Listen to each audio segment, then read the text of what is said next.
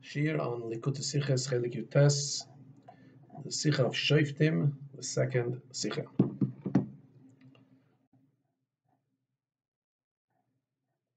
The Rebbe begins in reference to the pasuk in our Parsha Shoftim that these are the laws incumbent upon a king, that the king should not return the people to Egypt. In other words, he shouldn't have too many horses. So this way, he shouldn't bring the people back to Egypt.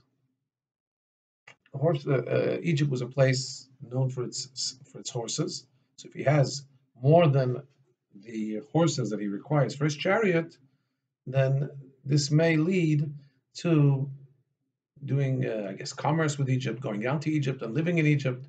And Hashem said to you, continues the pasuk, you shall not continue like Yosef, you should not continue to come back, Loshuv, to return in this way forevermore. In other words, don't ever go down to Egypt. And this halacha that's derived from this is that a Yid is not allowed to go to settle in Egypt. And more than that, Chazal tell us, in the Yerushalmi, in the Mechilta, Chazal tell us, our sages tell us that in 3 places the Torah were warned not to go back to the land of Mitzrayim. In other words, there are three times that the prohibition is mentioned. The Rambam, in his book of halachas, Yad HaChazaka, he brings this halacha, and he says you're not allowed to live in Egypt. And he also brings this saying of Chazal that 3 times in 3 places the Torah warned against going back to Egypt. However, from the language where he doesn't specify, it appears, and we can infer that this also applies now. It doesn't say that this only applies in a certain time. And that's why we find in the commentaries of the Rambam a great discussion back and forth how the Rambam himself was allowed to live in Mitzrayim. And in general, there were many Jewish communities in Egypt. So the Rebbe leaves this actually in a. The Rebbe leaves this. This is in a square brackets. Where the Rebbe says that the fact that it also applies now, that's why many of the later commentaries discuss back and forth how the Rambam could have lived in Egypt. The Rebbe quotes here the commentaries that discuss. He quotes various commentaries, but in this particular Sikha, the Rebbe doesn't answer the Rambam. This is going to deal with another nuance of this topic. So we have to understand. When we talk about getting married, the Torah says a person is not allowed to get married, a Jew is not allowed to get married to an Egyptian till the 3rd generation. We're talking, in other words, once, obviously, a Jew is not allowed to get married to a non-Jew. But even if a non-Jewish Egyptian became converted to Judaism, became a halachic Jew, that person is not allowed to marry within the Jewish community till 3 generations, till there's already a grandchild after the conversion, and that becomes eligible to marry within the Jewish community. So they're full Jews if they converted, but they can't get married within the Jewish community. So the Rambam says that this doesn't apply anymore. Why? Because when Sancheiriv, the king of Assyria, who came and he had a world conquest, he mixed up all the nations. This was his policy. He mixed the nations so they shouldn't be able to create a rebellion against him. He mixed them all with each other, and he exiled them from their particular locales. We're talking about all the nations of that region. And the Egyptians, therefore, that are now in Egypt, they're not the same people that were there when the Torah was talking about not marrying an Egyptian till the 3rd generation. It says the Rambam, since they were already mixed up, they're not the same Egyptians, they have other nations mixed into them. So now, anyone that comes from that mix-up, from that Egyptian mix, which is mixed with other people, is permissible right away. If they're Jewish, if they're converted, they're permissible to marry within the community. Why? And here's the key statement we have to pay attention to, which the Rambam says, Shakol Apeiresh Mehem, anybody who separates from that people that currently lives in Egypt, Lihisgayer, anybody who separates themselves from that community, the Egyptian community, to convert, Cheskosai, we assume Shepirish Min Arev, that they are they have separated from the majority that's to be found there, and the majority that are to be found there are not Egyptians, are not original Egyptians. So since in our times in Egypt, this is a mix, it's a country of other people that don't trace their lineage directly to the original Egyptians. So therefore, marriage to a convert from Egypt is permissible. You don't have to wait 3 generations. So asked the Rebbe, why can't you go back to Egypt now? It's not the same Egypt. So on the one hand, the Rambam says you can get married to somebody who converts from the Egyptian people because it's not the same Egyptians. On the other hand, it says you still can't go live there. Base. We would it would seem that we'd be able to answer, as some commentaries indeed do say, that the prohibition to live in Egypt has got nothing to do with the people of Egypt.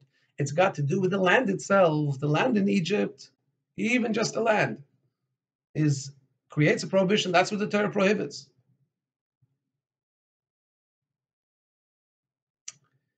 And this seems to be the point also from the Pasuk. The Rambam, the way he says the halacha is, it would appear to me that if a Jewish king conquered the land of Egypt according to the Sanhedrin, according to the court of law, which is permissible, and then it would be permissible to live in Egypt. The Torah said that individual Jews should not go and live there, while it still is in the hands of the non-Jews. Why? Because the deeds that take place in Egypt are worse than all the other countries. What does this seem to say? That the prohibition is because of the deeds of the land of Mitzrayim. And it's not the deeds of the actual non-Jews living in Egypt. It's the land somehow that influences the deeds of those that live there. We have this before, when the Jewish people were asked to send Meraglim, and Moshe Rabbeinu gave a checklist of what to look for. Is that where? I'm not sure if that's where it is. Sorry, I'm not sure where this Chazal is. Anyway, there's a saying in Chazal that there are various springs. In other words, countries that have springs of water that develop certain kinds of people. In other words, people that grow up in a land are a product of the actual land. There are some lands, continue our sages that say, that raises people that are engrossed and steeped in immorality. There's some kind of an energy to the land which creates a certain feeling or a certain behavior pattern amongst the people living there. That's why the Rambam says like this: if the Jewish people conquered Egypt, so then they changed the whole reality. But if it's still a land that's in the hand of non-Jews, even if they're not Egyptians, but that land, without an overt presence of holiness overcoming it, that land is not a place where the Jews can go. It's a place that creates negative deeds. You're not allowed to live there. That's what it seems to be. So if that's the case, and that's why if a Jewish king, if a Beis Din says to go and conquer, so then what happens is that the borders of Israel then broaden and they incorporate whatever was conquered. And that becomes like Israel for everything. In other words, the conquering would actually create a change in the essence of the land, and therefore wouldn't be prohibited to live there anymore. So, however, it's not so clear, and that would answer for us why you're not allowed to live in Egypt, even though the Egyptians aren't the same Egyptians. But Egypt is still the same land. It hasn't been. Egypt has not been conquered. It hasn't been transformed to a Jewish place. So that would, remember, we're trying to reconcile why on the one hand Rambam says you're allowed to marry an Egyptian who converted because they're no longer the original Egyptians. Even if they were the original Egyptians, you would have to wait 3 generations. On the other hand, Rambam says you're not allowed to live in Egypt. Well, if they're not original Egyptians, why not? So we're trying to say here that maybe it's got to do with the land. However, it's not so simple to say. And if it's got to do with the land, then it could be other people, not the same Egyptians. But so long as you don't have a transformative Jewish conquering of Egypt, any non-Jews who live in Egypt, Egypt will still be a prevalent force of negativity and create negative deeds. So Jews shouldn't live there, even if it's not the original Egyptians. But that's not so clear to make this distinction, because the Rambam in Sefer HaMitzvahs, in the book of Mitzvahs, he writes that the reason for the prohibition of going to Egypt is we shouldn't learn from their deeds. In other words, it's not got to do with um, learning from the people of Egypt. So one second, to say, which means to say, the prohibition is not to learn from the people of Egypt, their deeds. So we would still need to understand why, if it's not Egyptians, why are we so worried? We're not learning from the original Egyptians. And also, even if you want to say it's the country that produces such people, so what about when Egypt is desolate? It says that the halacha is, it says even when Egypt is desolate,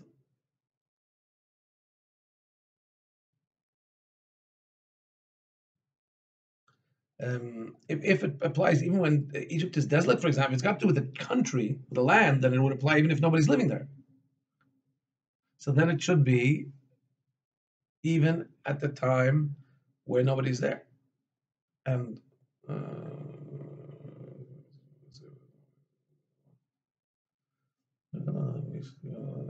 yeah, and what? And it appears that the Navi is saying once, I'm not sure, but it appears that once there's no people there, once it's desolate, it appears that there's no prohibition.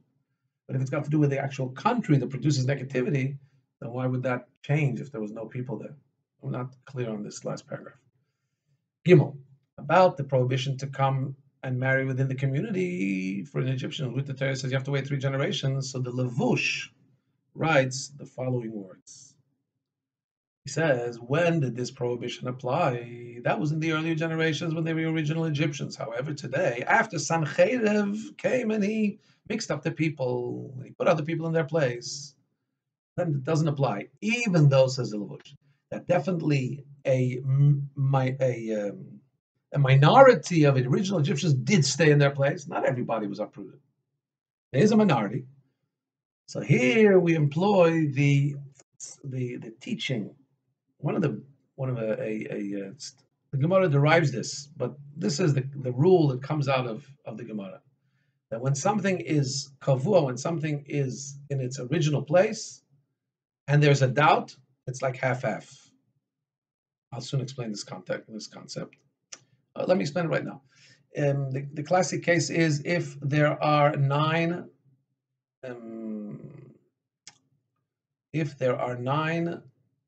stores selling kosher meat and one selling non-kosher meat, and I see, so now that's a reality we know. There's 9 kosher, 1 non-kosher, and I see somebody going to a store buying meat. I don't know which store he went into. Can I say, well, the majority it's 90% kosher, it's probably kosher? No, because it's there, because there's a reality there. It's called kavua. There's something fixed. We know that fixed scenario has a 10% chance of being non-kosher because there's a non-kosher shop there. The whole thing becomes like half-half. And if it's half-half, what do you have to do when there's a doubt, a half-half doubt? You got to go and be machmi. You have to go to the stringent. It's non-kosher. You can't say, oh, maybe it's kosher. No. If maybe it's not kosher, it's not kosher. What happens if now, by the way, don't make your own halachas based on this. I'm just giving you the Gemara concept. When you have a shaila, you go to a law. Now, what happens if I find a piece of meat? I didn't see somebody go buy it. A dog is carrying a package of meat in its mouth. It's packaged. It looks good. The seal is still intact, but it doesn't say from which store it came. So now I don't know. There's 9 kosher stores. There's 1 non-kosher store. This has already separated. It's now no longer. It's no longer within that reality of the 9 and 9 out of 10 stores. It's called Polish. It's separated. Once it's separated, I look back and say, 1 second. I now follow the majority. There's 9 kosher, 1 non-kosher. I'm going to look at this piece of meat that's already no longer, it didn't come from one of those in front of my eyes. It's already been separated from its origin. Now I go after the majority. To give you the technical terminology of the Gemara, kol kavua, anything that's fixed is kemechzal mechzal. It's like half-half. It's and therefore we have to be machmer, right? Well, the Polish, once it's separated from that original suffix, then we say meruba Polish. It's separated from the majority. So now the Lavush is applying this logic here to the people that are living in Egypt. There's definitely a minority that stayed in their place. However, somebody that's converting, he's obviously removed himself from that, right? From that scenario. Now we see him. Oh, you're a converted person. Where did you come from? From the majority, right? We'll elaborate a little bit more. This is a key concept. The Rebbe will take this and develop this and elaborate more. According to this, minorities still stayed in place even after the people were mixed up. So now we understand why you're not allowed to live in Egypt, because they're still original Egyptians, and they don't become bottled. They don't become absorbed by the majority of non-Egyptians, because remember, there's a rule: if you go to the actual place, they're not removed from that reality where we say follow the majority. They're in their fixed place. So fixed place, it's half-half, and if they're still considered half-half, we got to go with the stringency that there's also half Egyptians. We can't live there. Once they come to get married, they've moved. Now we can follow the majority. Majority are not the original Egyptians. However, we have to understand, why does the Rambam say, and also the Shulchan Aruch says, that a ger, an Egyptian convert, is immediately permissible to get married to a Jewish girl? Why? Because he comes from the majority. The majority is not the original Egyptians. What about the fact that a minority are in their places? Shouldn't, therefore, we have said, depends. If you go to Egypt to get married, oh, wow, then you can't get married, because even though there's no majority, when you go to the fixed reality, there are some Egyptians there. You got to treat it like a half-half. If you, however, it's a convert that's left Egypt, okay, she's left. Now we look at it not in its fixed place. Now we said it came from the majority, right? And there's a parallel here in parentheses that brings us a parallel in the Gemara in Ksubas. I did not look it up, so I'm not going to endeavor to explain it. My apologies. So we could say that when a person converts, so there had to be a separation from their house. Like the Lavush emphasizes, the person that converts separates from the community of the Egyptians. However, that doesn't seem to be enough, because in our case, it would seem that you have to actually separate yourself from the entire Egypt. And the Rebbe builds his case of this question as follows. In Dalet, the Gemara says in Masechta Yevamos that a non-Jew that gave a Jewish woman, again, don't paskin halachas from this is the Gemara, a non-Jew that gave a woman a kiddushin, in other words, he betrothed her, we have to be worried. Maybe there is some reality to this which would require a divorce. Why? Because maybe this non-Jew is from the 10 lost tribes. I want to ask for 1 second. Don't we have the rule that once something is separated, they are separated from the majority? The majority of the world population is not 10 lost tribes. So why do I have to think about the minority that is 10 lost tribes and still Jewish? The Gemara says no. It depends. In the place we're talking about, if a non-Jew gave a Jewish woman kiddushin, betrothed her in a place where we know the 10 tribes were exiled to. For example, the Gemara says in the pasuk by Yinochem that Hashem led them to a place called Chalach and Chavor, etc. Those places. So then, as Rashi explains that, those are places where we know that there are at least a minority of Aseret HaShvatim. They're a kavua. We know that they're fixed there, so to speak. They have a permanence there. And if somebody does a kiddushin there and he goes to that place of permanence, it's like half-half. We have to be stringent and say maybe it is from one of the Jewish tribes. And therefore, this woman would need a divorce in order to get married again. Yosef says, however, that he doesn't say that there's a minority in the place that they were exiled. And therefore, whenever there's a minority, but if you go to their fixed place, right, we said you have to treat it like half-half. Yosef says, no. In their place, a non-Jew gives kiddushin in their place, they're the majority. Majority there in those places they were exiled to is from the 10 tribes. Not like Rashi says Tosfos, that we say that they're in their fixed place, it's like half-half, because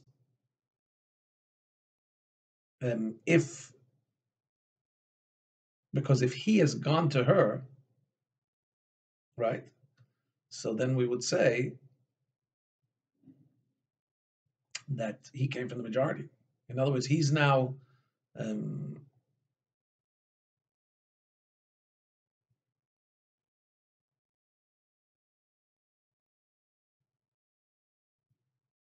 1 second. In other words, he left his house and he's now gone and initiated a relationship with a Jewish woman. He's left his house. Now he's left. He's not in his place. Not his place. So now we can say he left his majority. But Rashi doesn't say like that.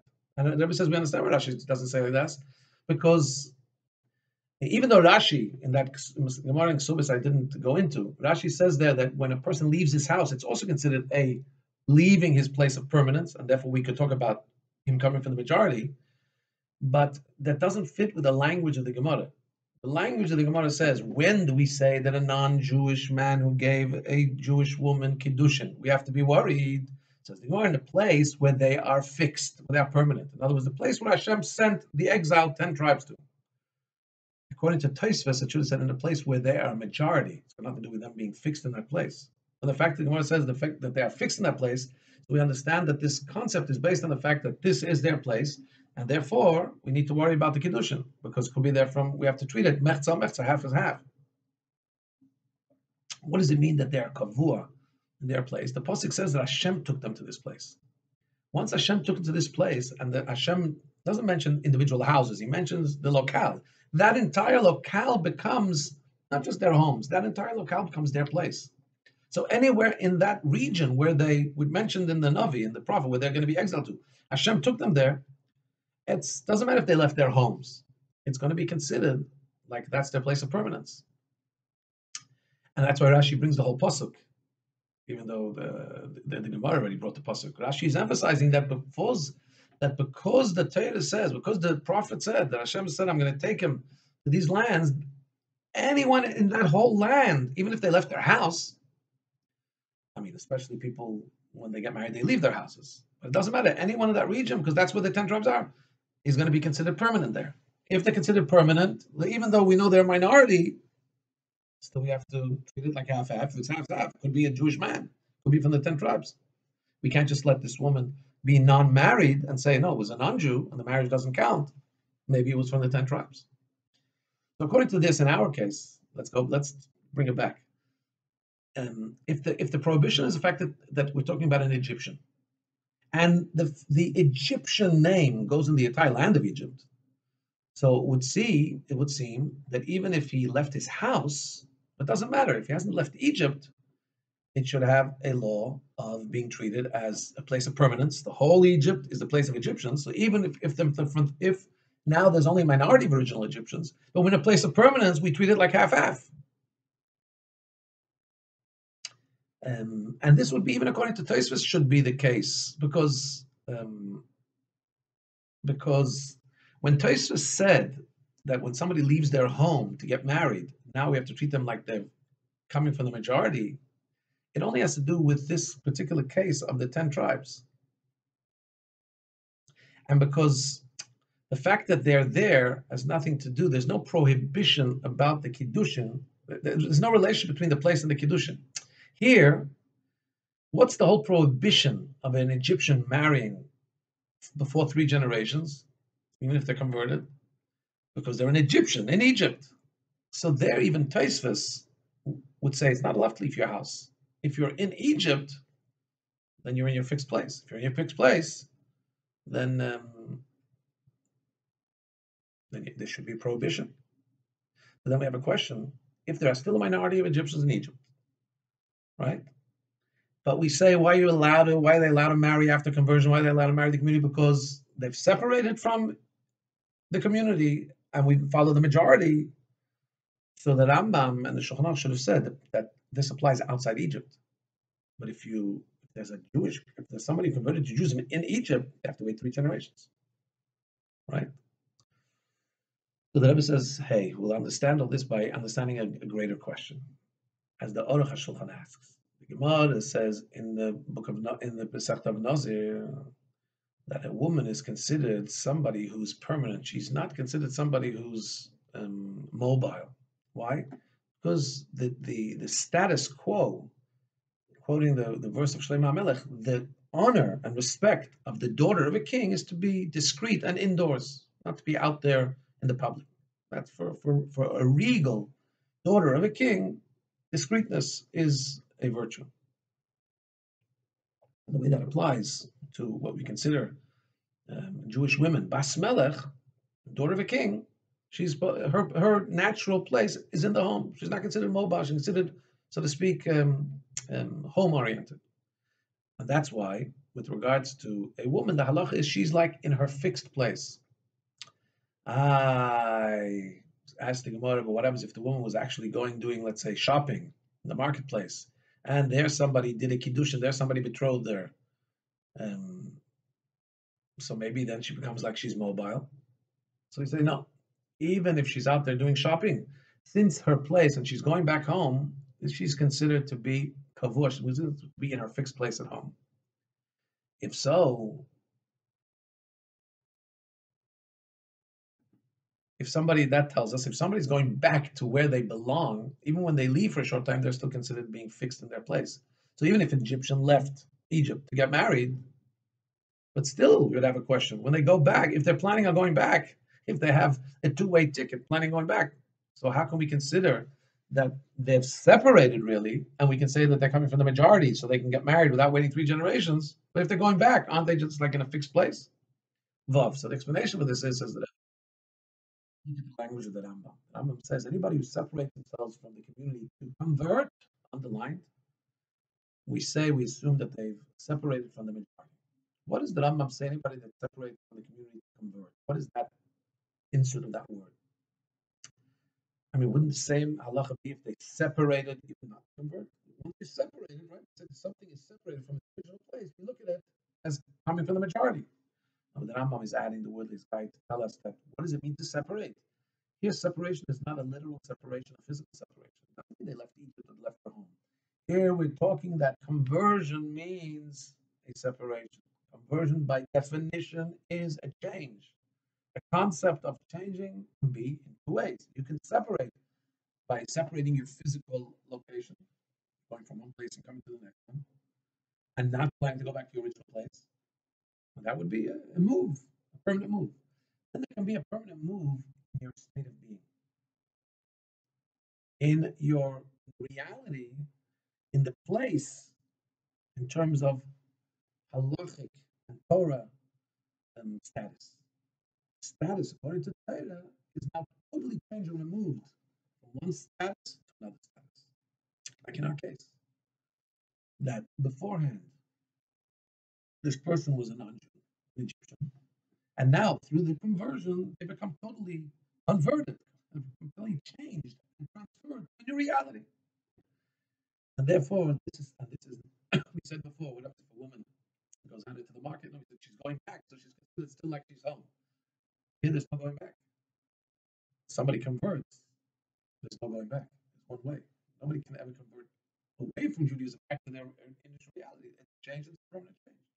And that's why the Rambam says, listen to this, that now the Rambam wants to say clearly that nowadays a non-Jewish Egyptian that converts, allowed to immediately get married to a Jewish woman. Even if he finds himself in Egypt, that's a big difference.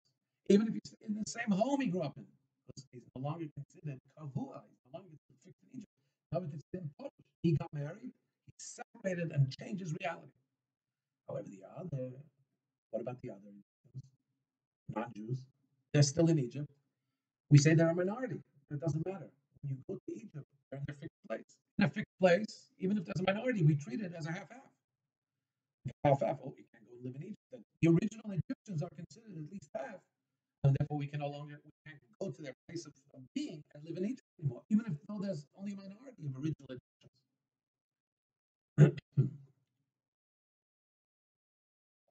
Now that it goes and gives in square brackets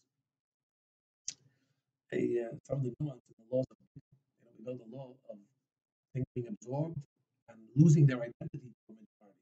The minority loses its identity to the majority. The Rebbe says especially that this is a reality that it could be, we can't even talk about the minority being bottled, losing its identity into the majority. Both in terms of the minority not losing its identity, and both in terms of the majority doesn't have the power to cancel out this minority. Why? Because like this. One, um, when we say that there are minority of Egyptians, that's only quantitatively. There's less numbers of Egyptians than other peoples that were mixed in by Sakhay. But here we're talking about a qualitative prohibition. We're talking about the bad deeds. Don't learn from their bad deeds. So their quality and the intensity of their bad deeds could be so intense that it's like something that become local. There's a law in the laws of people that something that's a choshev, davar choshev, something that's prominent, doesn't lose its identity even in a greater majority. It's always there. So if the negativity of Egypt is so intense, it wouldn't become local, even in a minority. Number two, what are we using to cancel out this minority? Other nations who may not actually be in opposition to the negativity of Egypt. Usually, when we talk about um, people, something canceling out a minority, something that's fighting a minority. In other words, you have let's say black and white mixing. You have 20% white, 80% black. The black will overtake the white, right? Or let's see, we do it the other way. You have 80% white, 20% black. White will take over the black, right? What happens if that 80% is not really white? It's a color that blends into black as well. It's not going to cancel out black. It will cancel out the black, but it will still remain blackish. Right? So if what's left there are other nations who maybe are not as negative as Egypt, but still their behavior is still not the behavior that's appropriate. It's still behavior that's inappropriate. You can't go there because even though there's only a minority of Egyptians, that majority is not canceling out that minority. According to all this, that the Rebbe had said, now I just want to give you a context. He said this sikha right after the Six-Day War. And the Six-Day War, that we had the Jewish people had miracles when Israel was in a lightning victory, overcame the entire air force of Egypt and so on. The Rebbe says like this. The Rebbe was saying the sikha back then, 67. What he told is that even in Egypt now there's a minority of Egyptians. It's still original Egyptians. Now through this we have a special inspiration during these days. And to preface us there, even though everything in Torah is always eternal, for all times, for all places, however, there are some things that remain conceptual. In other words, their eternity is in the spirituality. You can't fulfill them. They're not happening right now. And there are some things that are actually still relevant and applicable and able to be fulfilled in physical, which shows that the eternity is even so strong that it even is in the same reality of the world happening here today in our world, in full view. The Rebbe says this is in our time now like this. It says in the Pasuk, Esau, we're told, you saw everything I did to Egypt, and therefore now listen to my voice and keep my covenant, and you will be to me a special nation from all the nations, a nation of Kohanim, of priests, and a holy nation. And this is understood. The context, the follow through there is, you saw what I did to Egypt. Now keep my mitzvahs and be a special nation to me. What's the flow? That the seeing what the miracle Hashem did to Egypt is a prelude and a preparation to what it says afterwards. The psukim that it says afterwards, I quoted some of them, and then it says, and I brought you to me. Look what I did to Egypt. I brought you to me. I rejected the Egyptians and I fought them, and I brought you and my Jewish people to me. Now, if you listen to me, keep my covenant, you'll be a special people to me. In other words, it seems to be what the Torah is indicating is when the Jews see physically how Hashem makes miracles for them by getting by doing by punishing the nations, which pain and cause anguish to the Jews. So this arouses the Jewish people that they should strengthen their covenant with Hashem by listening to what Hashem asks from us. So this we can understand that now in our times, and we're talking right after 64, when we see that Hashem is bringing retribution retribution on Egypt. And we know, as we've just spoken at length, that there's at least a minority, but there are some of the same Egyptians there. And as we said at length, if they're in their place, considered like half-half, still considered like the original Egyptians.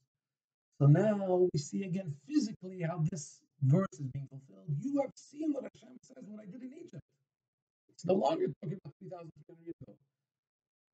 Now we saw it again. So that should therefore arouse within us and elicit the continuation by the Jews, the continuation of the Pasuk. You saw what I did to Egypt. Now you should have a heightened inspiration to listen to my voice, to fulfill my covenant. Yidden should strengthen themselves in filling Torah mitzvahs and becoming a special nation by being a Mamlechus Kenim, a nation of priests, and a holy nation. This becomes the preparation for listening to the voice. And you know that if we listen to the voice, it says, Hayoim, when is Mashiach coming? Today, if you listen to his voice. If we listen to his voice, all the inspiration we see around us, starting from the 60th war, where Hashem did to the Egyptians in front of our eyes and saved us. So this listening to Hashem's voice is a preparation for the coming of Mashiach. As Mashiach himself promised when he was asked, when are you going to come? He said, today, if you listen to my voice, be in Kodev Mamish, immediately after.